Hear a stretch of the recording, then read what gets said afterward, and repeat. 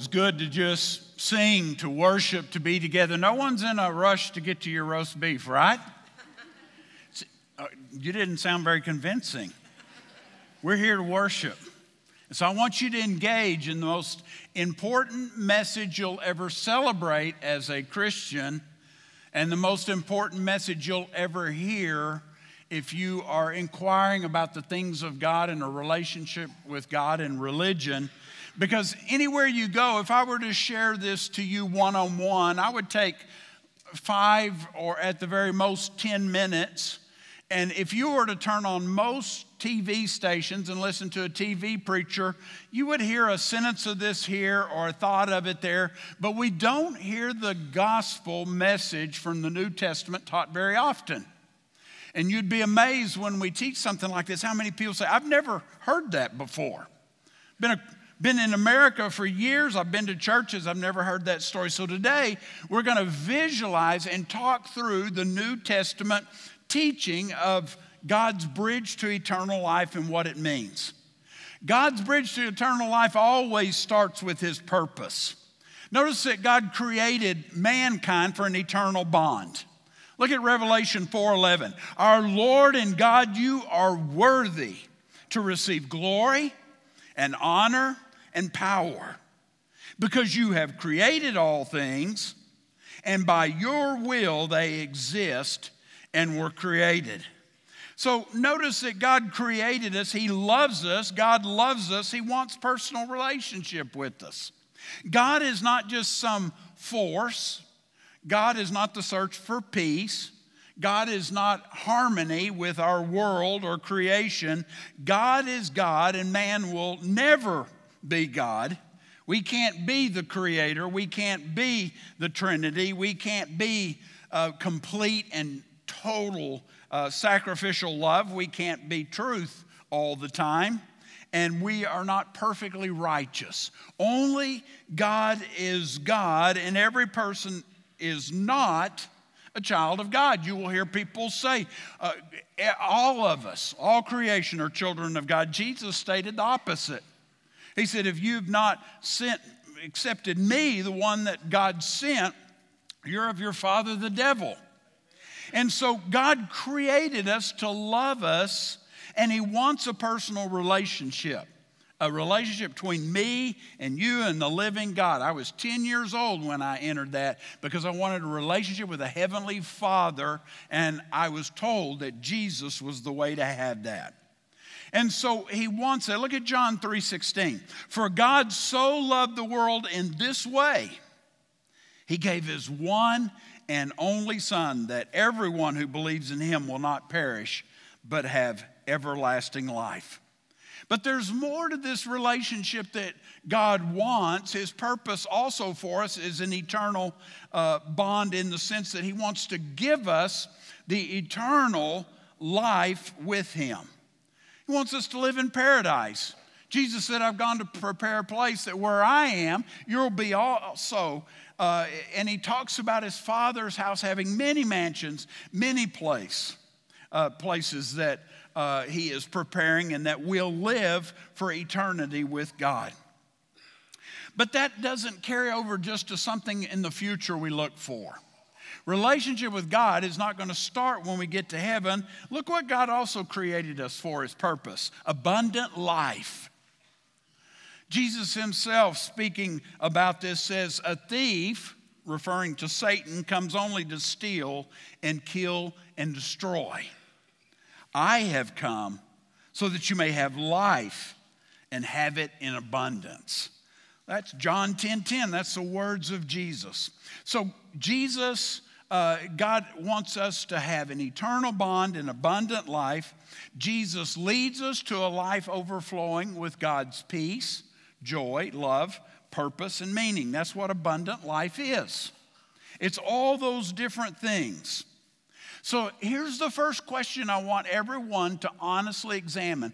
Only God and only you really can answer this. No person who knows you, not a spouse, not the person who knows you best, really only you can answer this or be honest enough to question it if it's not so. Do you have a personal relationship with God?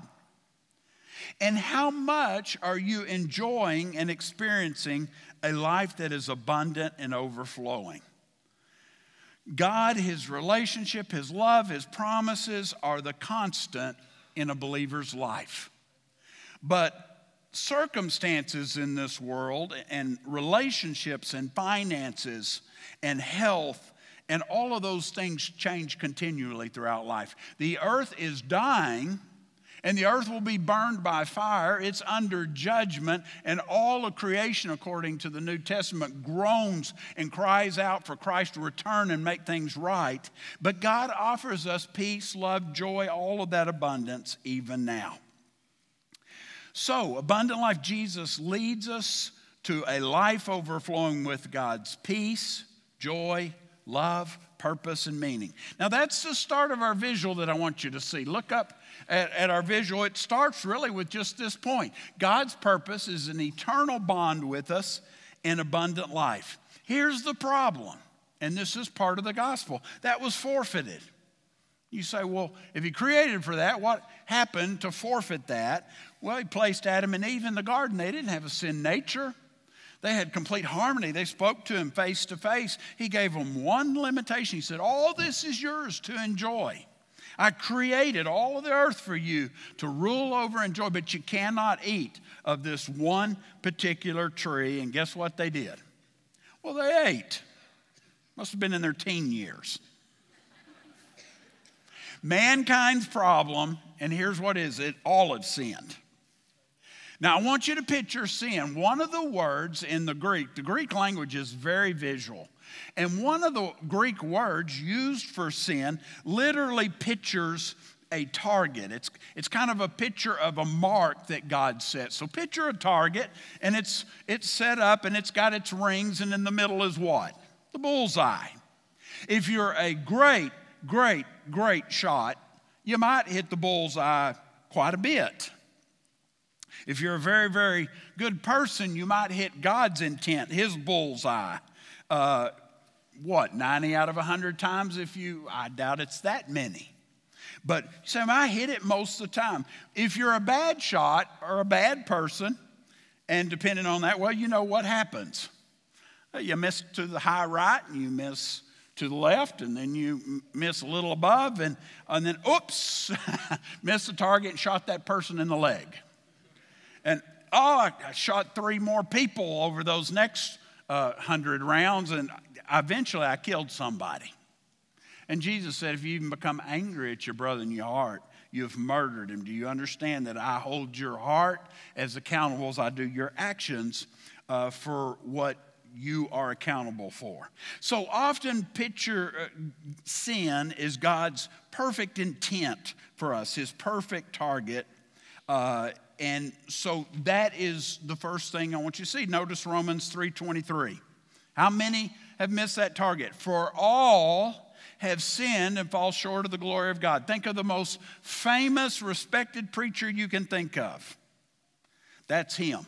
He's fallen short. He's sinned. That's me. That is your most saintly parent or grandparent or great-grandparent you know. That's the highly esteemed TV preacher. It's a bishop. It's the missionary who serves Jesus abroad. It's the Pope. It's everyone. And if you mark in your Bible, circle all, not some, not most. Everyone has missed that perfect mark. Only God can fill that. Notice the second thing. Here's another aspect of sin. Sin is breaking God's laws. God says He expects us. He said Jesus fulfilled every jot and tittle, which to us would be He crossed every T, dotted every I, but we can't.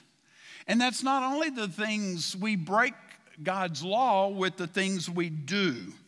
If God says we're not to covet, and we covet, we break His law. If He says honor your father and mother, and we fail to do that one single time, we've missed the mark, broken His law. If He says do not steal, and listen, it is what season? It's tax season.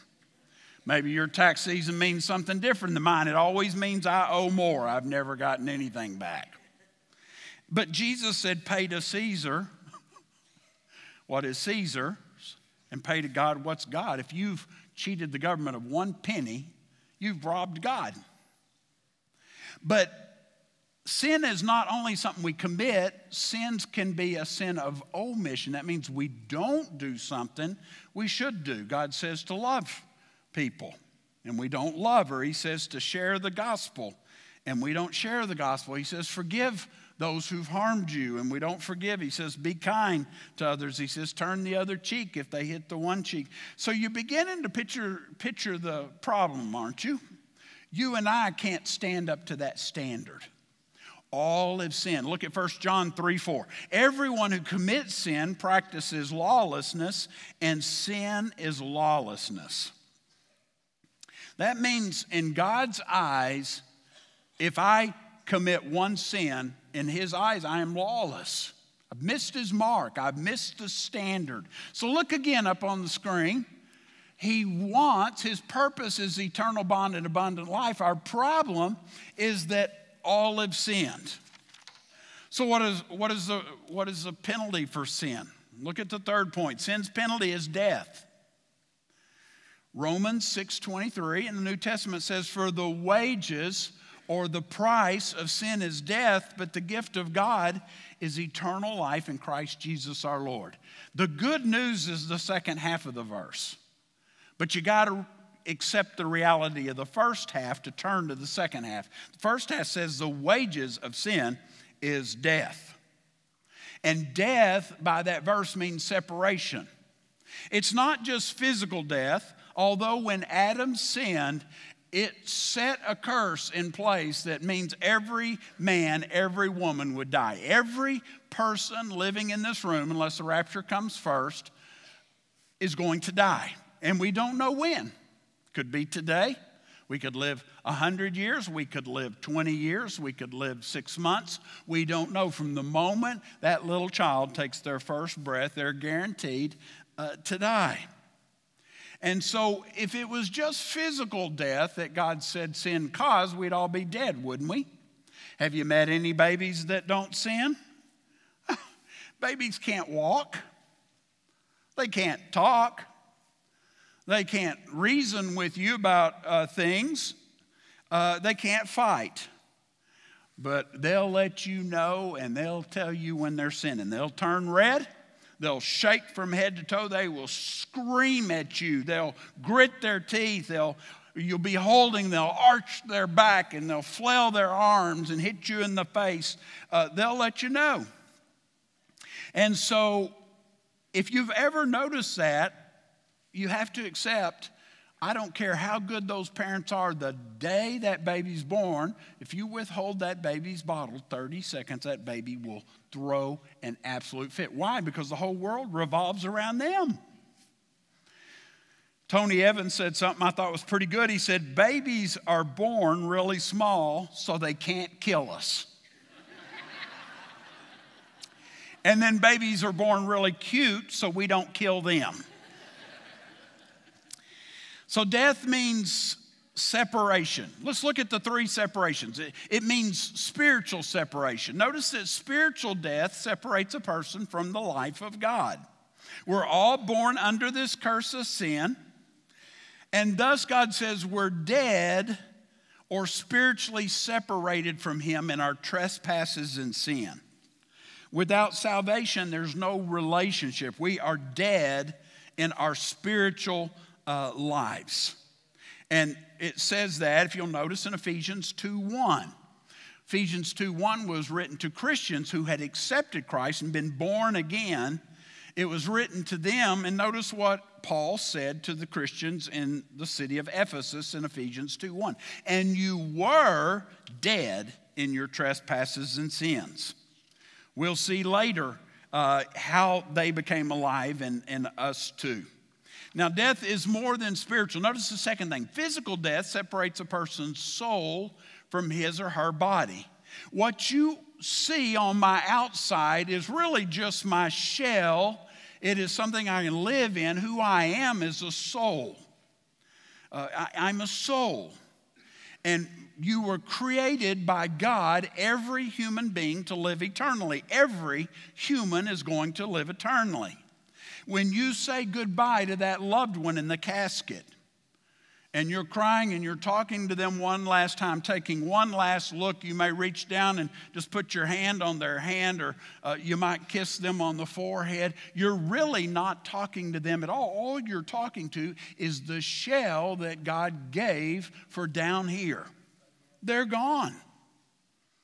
Have you ever pulled the cicada or locust off the tree, the little shell? When I was a kid, those are always fun to find. You pull them off. That's not the cicada anymore. It's just the shell they were using for a while. And so that's what God does with us. He gives us this earthly tent to live in. And so in the midst of that, we're going to live forever. Notice Hebrews 9:27. And just as it is appointed for people, all people, to die once, and after this, judgment. So the New Testament book of Hebrews makes it very clear. All of us are going to live, all of us are going to die, and after that comes a judgment of being in Christ or not in Christ.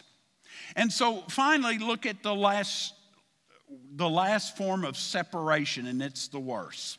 There's spiritual death, which separates a person from the life of God. Physical death, separating our soul from our body. Eternal death separates a person, both body and soul, from God forever in hell. Jesus said, don't fear the person who can kill your body. Fear the one God who can kill your body and your soul.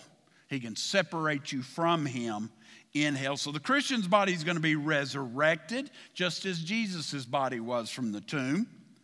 And the unbeliever's body is going to be resurrected one day to stand before the great white throne and to experience judgment. And if they have not come to God through Jesus Christ, look what Revelation 20:15 says. Anyone whose name was not found in the book of life was thrown into the lake of fire. So look what this is looking like now. God's purpose is an eternal bond, an abundant life. Our problem is that all of us have sinned. So we were all born to experience this. We all are in this from the moment we're born. Sin's penalty is death, ultimately eternal death, but it gets better. That's what the gospel is. We have to address one thing first, because this is where a lot of people go wrong. And this is where a lot of TV preachers are leading people straight to hell. You got to listen very closely to this. Can we find salvation or please God by being a good person, doing good things, and living religious lives? Look at the answer. Can we find salvation through being a good person, doing good things, and living religious lives? No. The early steps of salvation included desire to want relationship with God, but they also require a recognition that we are broke and sinful and undeserving of appearing before God. Remember in the Old Testament, God would say, you can't look on my face. You're a sinner. You're evil. It would destroy you to even look on me in my holiness. And so we have to accept we're broken and humble ourselves and say, I need a reason. That's why it's called salvation. Saved from what? Saved from God's judgment and death. So notice that God declares us wicked and depraved. This is not popular. A lot of churches won't touch it. Joel Osteen won't touch it because it doesn't feel good. And it's going to be aversive to some of you. But that's the truth. We are not born good. We're not born with an empty slate. Psychologists have rejected God's truth in that. We're not taught to be good or bad. Our circumstances don't make us good or bad. We're bad. Withhold your baby's bottle 30 seconds and he'll let you know. Withhold it 2 minutes and he'll let you know. Even more. If you watch my 2-year-old grandson, Gideon, and he's the sweetest thing, and he's perfect, isn't he? He's my grandson. No, he's not perfect. He's 2 years old. He's in a great environment. He comes to a church where people love him. He's already learning about Jesus, but get him to try to put 2 pieces of a toy together and not be able to get it. He will shriek. He will shake like a leaf. He'll fall to the ground. He'll go ballistic because he is mad. Because he is God, after all, in his mind. And then he will insist you hold him until he decides to calm down and go about his business again. That's just all of us. So look at a few verses on that. Romans 3, 10 through 12. As it is written, now I want you to notice how many times this says, no one, no one, no one, no one. As it is written, and this is New Testament, there is no one righteous, not even one. There is no one who understands. There is no one who seeks God in and of their own. All have turned away. All alike have become worthless. There is no one who does what is good, not even one. Ouch. That sounds harsh. It's not harsh, it's just truth. And so get the theme, the common theme. The only perfect human, the only perfect baby that has ever lived was Jesus Christ, because he was the God-man. So notice Jeremiah 17, 19 and 10. This is in the Old Testament. The heart is more deceitful, some translations say wicked, than anything else. It's incurable. Who can understand it? I, the Lord, examine the mind. I test the heart to give to each according to his way, according to what his actions deserve. So this is the DNA that has been passed down from Adam and Eve, and then passed down every sin that's been committed in every family, and that DNA has been passed down, and that's what we're born with. In and of ourselves, we are not good. We do not stack up to good. To God, we can stack up great with one another, but we can't stack up to his righteousness. Look at the second part. Our attempts to do good even are misled and filthy. They may appear to man to be great. We may reward them and say, this person is outstanding. We may highly esteem this person, but not by God. Notice what he says in Proverbs 14:12. There's a way that seems right to a person, but its end is the way to death. Any way you try to come to God, but through the true biblical teaching of the New Testament, Proverbs 14:12 is talking about. It'll lead you to death. Notice Isaiah 64:6. All of us have become like something unclean, and all our righteous acts are like a polluted garment, of filthy rags is another translation. All of us wither like a leaf. It doesn't matter how many preachers fill their churches up and become famous and tell us God loves us and he accepts all of us. That is a lie. And if you like some of those preachers who smile big and tell you that your blessing is around the corner because God created you just to be your genie, and all you got to do is put a quarter in and he'll give you a piece of candy, you're following a false teacher who'll lead you to hell. And so notice the first thing. Third thing, can we find salvation through being a good person, doing good things, and living religious lives? No. God refuses even our attempts to please and approach him through man-made religion. Even being religious won't work. We know in the New Testament, because we got to the end of the story, we know the scribes and the Pharisees, the religious leaders of Israel, when Jesus came, were carnal. He exposed them.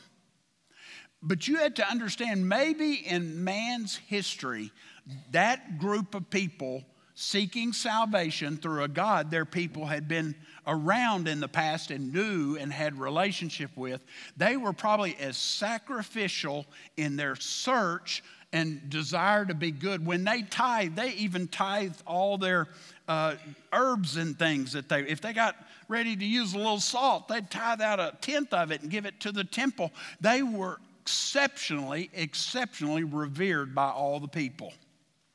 Jesus preached a Sermon on the Mount. You know that sermon. He says, I've told you, you said I hadn't committed adultery. He said, if you've even looked on a woman with your eyes and lusted on her, you've committed adultery. I hadn't murdered somebody. If you've even been angry at your brother, you've murdered him. Do you know what the theme of the Sermon on the Mount is? It's found in Matthew 5:20. Look. For I tell you, unless your righteousness surpasses that of the scribes and Pharisees, you will never get into the kingdom of heaven. You know what the outcome of that was to the people around them? They said, oh, my lands, none of us are going to get there. And that's what Jesus meant for them to say. What must we do then to be saved? Look what he says about this same group, Matthew 23, 27, and 28. Woe to you, scribes and Pharisees, you hypocrites! You're like a whitewashed tomb, which appears beautiful on the outside, but inside they're full of bones of the dead and every kind of impurity. Woo. In the same way, on the outside, you seem righteous to people, but inside you're full of hypocrisy and lawlessness. I could give you names of TV preachers that have never once shared the gospel of Jesus, and that's them. And they have a huge following. People love them. They're just sweet. They're good. They give me hope. And I read every book they get because it makes me feel like I'm my own God. I'm just moving toward my next blessing. But they've not told you the truth. Look on the screen. God's purpose is this: relationship and abundant life. Our problem, we've sinned. Sin's penalty is death, even leading here. But God wants us to have eternal life. That's what the gospel, or good news, that's where things begin to turn. And so we have to accept first that we have to look to that turn, because I want you to look at the next screen. Our tendency, and you must accept this if you're trying to do this, being a good person, we try to bridge that gap between us and God in multiple ways. Notice there's a huge gulf. We try to be a good person. And we say, not only am I going to be a good person, I have good intentions. I want to do good. So notice that I'm going to have good intentions, and then I'm going to do good deeds. I'm going to constantly be serving on boards and things and morality. I'm going to be a moral person. And then finally, the last false thing we do is we say religion. I don't care how famous the pastor's church is that you went to, or how godly your parents or grandparents were, or if you've studied every religion in the world and tried 100 different churches, if you've used those as your standard for God to be pleased with you, you've walked down the stairway to hell. So what's the good news? Here's where it gets great. This is the Easter message. Christ's payment, he became our sinless sacrifice. God's perfect love offered salvation through the death of Jesus. Salvation's price was met in the death of Jesus. The debt of the wages or debt of sin being death was paid by Jesus. Our judgment that we deserved and our righteousness and wicked hearts and filthy rags as good deeds, those were paid for by Jesus. Look at Romans 5:8. But God proves his own love for us in that while we were still sinners, Christ died for us. No one in here has to pull yourself up by your bootstraps to come to Jesus. Not one alcoholic in here has to give up alcohol before you can come through Jesus. Not one of you have to give up your addictions, or multiple people have looked at me with tears in their eyes and said, you have no clue what I've done, Pastor. I'm going to tell you this, the sacrifice in the body and blood of Jesus is bigger than anything bad you've ever done. And the worst person in the world isn't any more deserving of hell than the best person trying to come to God by their own goodness. We all deserve death and hell. Notice Romans 6:23, for the wages of sin is death. You remember that? Oh, but the gift of God is eternal life in Christ Jesus our Lord. And then look at 1 Peter 3:18. Ties all this together. For Christ also suffered for our sins once for all, the righteous for the unrighteous, that he might bring you to God. In the whole Old Testament, he told the Jewish people, you can come to me, but you need to obey me. And every time you're wrong, the cost of that is you have to sacrifice and spill blood. And the Old Testament picture of the temple is the altar with blood spilt. And you know you could smell the smell of blood. And the blood being poured out on the altar, that was all a picture looking forward to the Savior who would come, because that was temporary. It temporarily took care of it. But scriptures teach us in the New Testament that Jesus was the unblemished Lamb of God. And the once for all sacrifice of him took care of that forever and ever. So it gets better. Look, it's starting to look a little better. God's purpose is here. Number one, Our problem is we've sinned, all of us. Number two, sin's penalty is death, and it will lead to eternal death. God created us, remember, for eternal bond and an eternal life. Christ bridged that. When Jesus died, we sang about it all morning long. When Jesus died, he bridged that gap between man and between God, and he became the way. So what do? It's not enough to know that. Now it comes to us. How do we reach that pardon? How do we become saved from sin's penalty? We have to turn and trust. We must repent of our sin and turn from self to Jesus. Now, repent is a big word. It's not a hard word. It really just means I'm headed this way. I do an about face. I repent, a total change of direction, and I head this way. What are we repenting of? I change from myself ruling my life to letting Christ have it. I change from attempting to look good to turning to Christ in my insufficiencies. I change from empty religion and just a simple belief in God to a relationship found by faith through grace, and then a life that worships God, exalts him above all else. And so notice also part of turning and trusting is we must place our trust entirely in Jesus and believe in him. In Acts 16:31, they asked in the house, what must we do to be saved? They said, believe in the Lord Jesus and you will be saved, you and your household. It's for all of you if you'll believe. Romans 10:13, for everyone who calls on the name of the Lord will be saved. Ephesians 2:8 and 9 is the greatest verse on this. For you are saved by grace. That means it's not deserved. We didn't earn it. It's a free gift. Through faith. And this is not from yourselves. It's God's gift. It's not from works, so that no one can boast.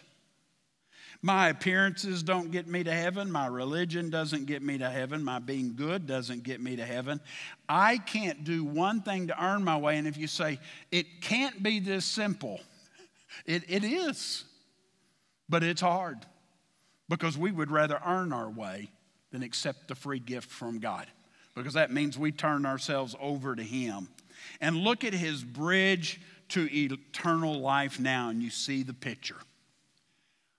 Oh, God's purpose. He created me to have an eternal bond with him, walk with him, an abundant life today of peace and love and understanding and purpose in life.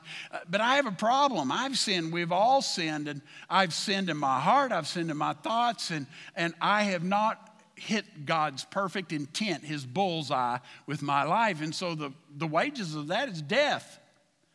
And so, but I want to be saved.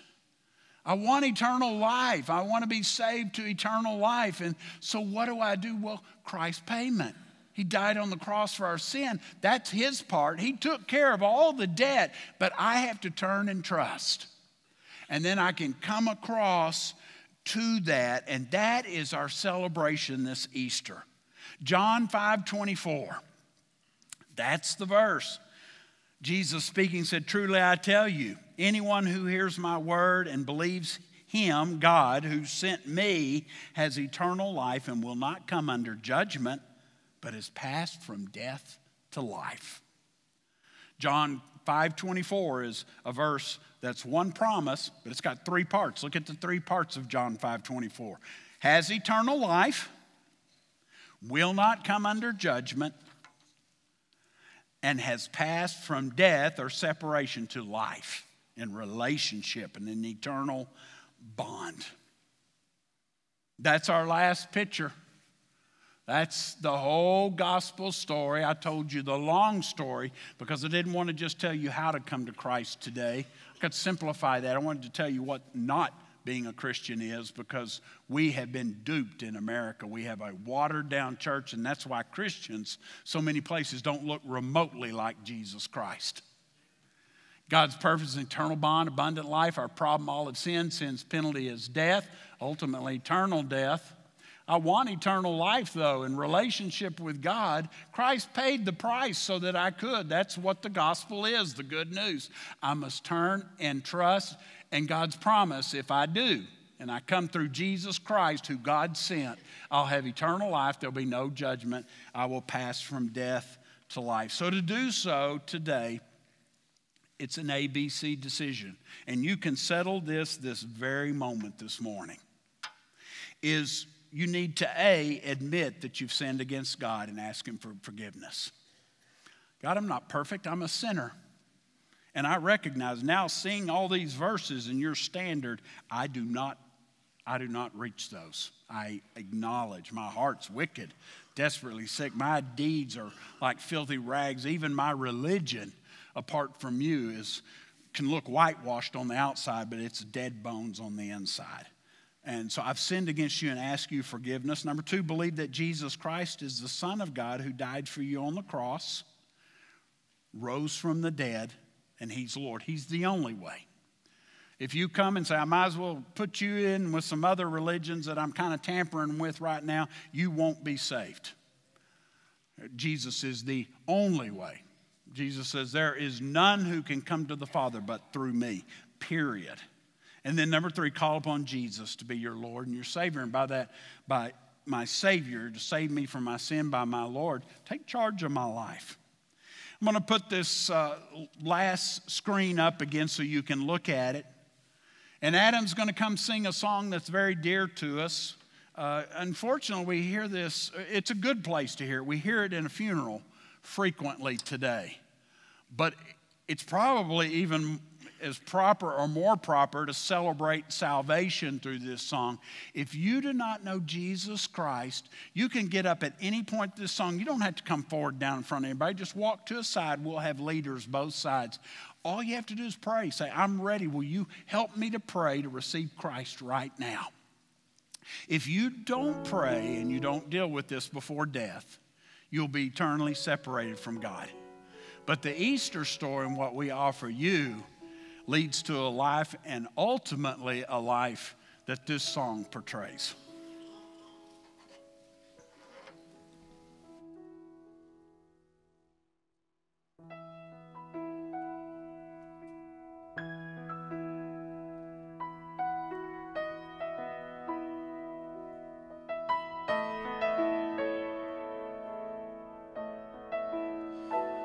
I can only imagine what it'll be like when I walk by your side.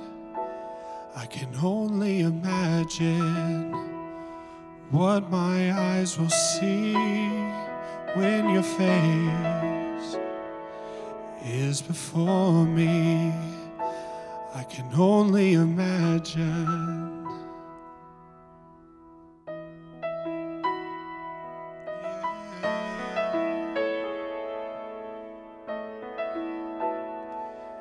Surrounded by your glory, what will my heart feel? Will I dance for you, Jesus? Or in awe of you be still? Will I stand in your presence? Or to my knees will I fall? Will I sing hallelujah? Will I be able to speak at all? I can only imagine. I can only imagine. I can only imagine when that day comes and I find myself standing in the sun. I can only imagine when all I can do is forever worship you. I can only imagine, yeah. I can only imagine. Surrounded by your glory, what will my heart feel? Will I dance for you, Jesus? or in awe of you be still? Will I stand in your presence? To my knees will I fall? Will I sing hallelujah? Will I be able to speak at all? I can only imagine. Yeah, I can only imagine. Oh, surrounded by your glory, what will my heart feel? Will I dance for you, Jesus, or in awe of you be still? Will I stand in your presence, or to my knees will I fall? Will I sing hallelujah? Will I be able to speak at all? I can only imagine. Yeah, I can only imagine. Yeah, I can only imagine. Yeah, I can only imagine. I can only imagine when all I will do is forever worship you.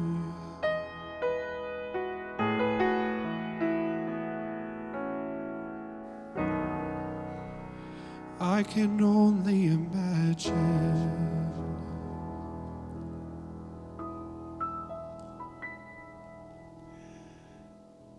God the Father, thank you for your beautiful plan of salvation for us.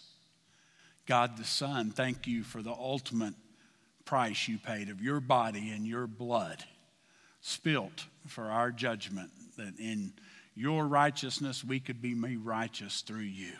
Holy Spirit, thank you for quickening us, leading us, and guiding us from the inside out towards salvation in you. We love you, praise you, and thank you for all these things in Jesus' name. Amen. To those who are Christian, go out and enjoy and celebrate Easter today. And if you haven't made that decision, we urge you and plead with you to join us and become a part of our eternal bond and abundant life in Christ. God bless you.